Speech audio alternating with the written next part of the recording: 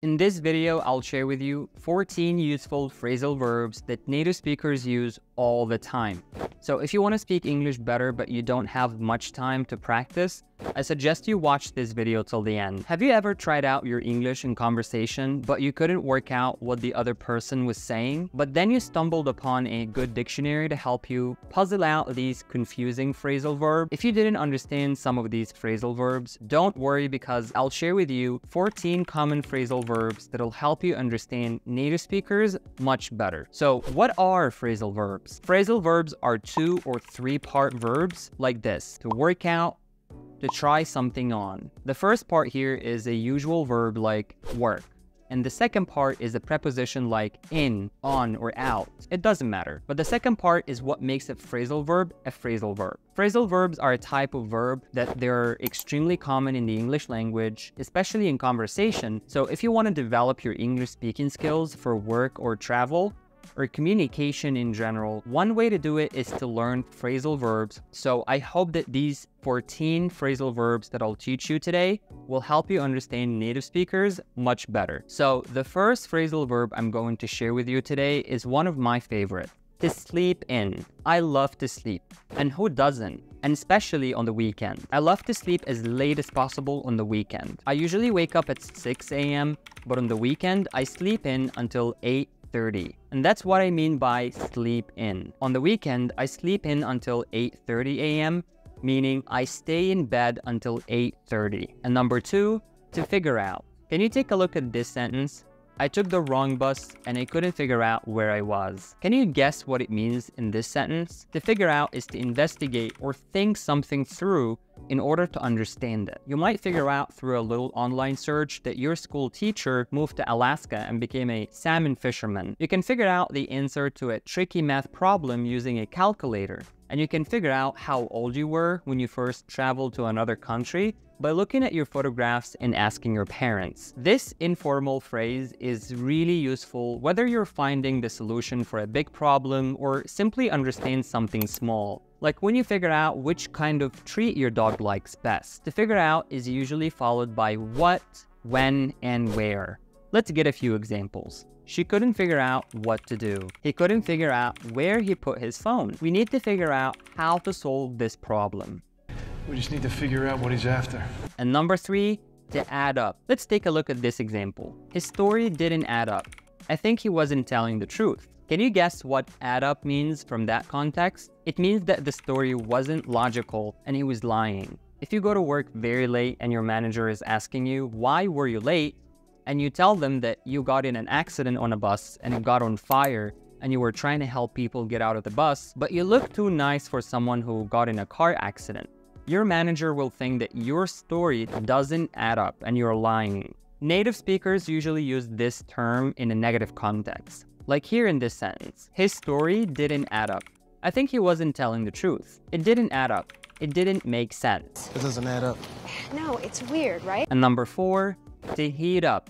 I like this phrasal verb because I use it a lot. Every day at lunchtime, I take my lunch out of the refrigerator and I heat up my lunch. So can you guess what heat up means? It has the verb heat in it, and it means to make something hotter. There are different ways to make something hotter. For example, you can use an oven or a microwave, but heat up means that you're making food hot, and usually that food is leftovers. Leftovers is food that you've already cooked and put in the fridge.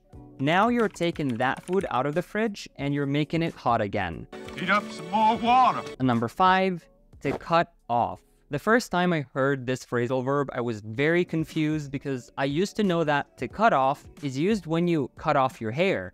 But to cut something off means to interrupt someone when they're talking. She tried to tell her teacher her excuse, but she cut her off mid-sentence.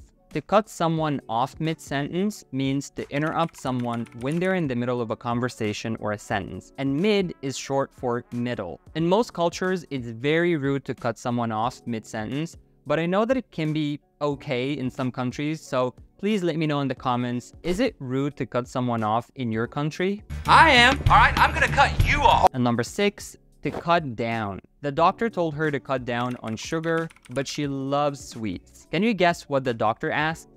Did the doctor ask her to stop eating sugar, or did he ask her to eat it less? You're right.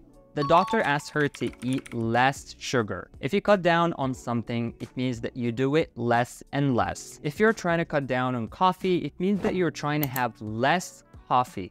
Maybe instead of 5 cups of coffee a day, you're just having 2. You cut down on greasy foods and chocolate. And number 6, to get along. Well, usually native speakers use with in the end of this phrasal verb. Mark doesn't get along with his older brother. They disagree on everything. Can you guess what this phrasal verb means in this context? To get along with someone is to have a friendly relationship with someone. Maybe you share the same opinions or the same values, or you just like each other. If you don't get along with someone, it means that you don't have a good relationship with that person. You get along with your parents? And number 7, to fill in. I missed the meeting. Can someone fill me in, please? To fill someone in or to fill someone in on something means to provide information.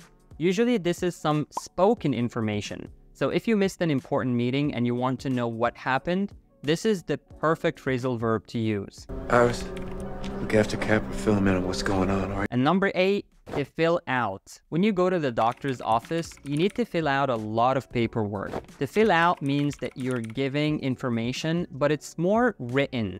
It's not spoken. If it's spoken, we use to fill in, but here we're talking about paperwork, so it's written. And that's why you use fill out in this context. So at the doctor's office, the secretary might ask you, can you please fill out these forms? Actually, I'd like to fill out an application. And number 9, to bear with. Can you bear with me for a second, please? You use bear with me when you're trying to ask someone to be patient with you. Usually when you're trying to do something else. That's a polite way to say, wait, please. So this phrasal verb is perfect to use at work, and you don't forget to say please in the end. Bear with me, please. Sorry. Just bear with me, detective.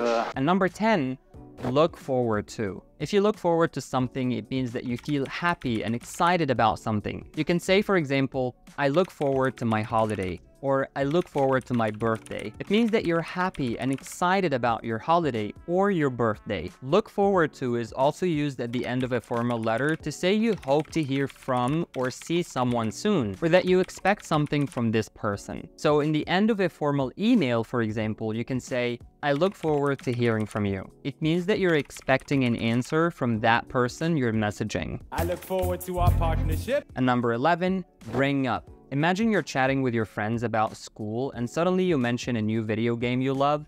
That's bringing up a new topic.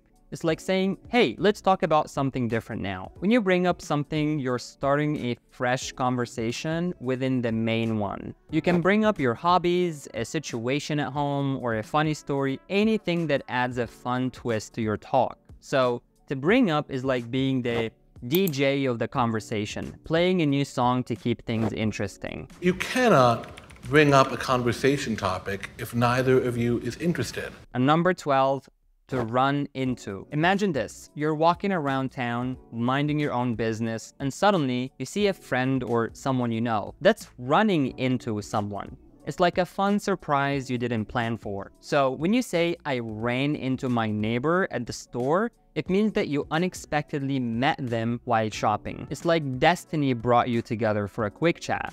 Interestingly, however, I did run into Annie again. And the last phrasal verb is to look up to. Imagine you have someone in your life, maybe a superhero, a family member, or a teacher, who you think is amazing. When you look up to them, it means that you really respect and admire them. It's like they're a shining star guiding you on your path, and you want to be as cool and smart as she is. It's like having a goal to be just like that person because you think they're fantastic. Remember, to look up to is like having a special bond with someone you really like. It's like having a mentor in life, someone you want to learn from and be inspired by. I needed someone to look up to. So keep looking up to those wonderful people who make you want to be your best self. Keep rocking your English journey, and I'll catch you up in the next video.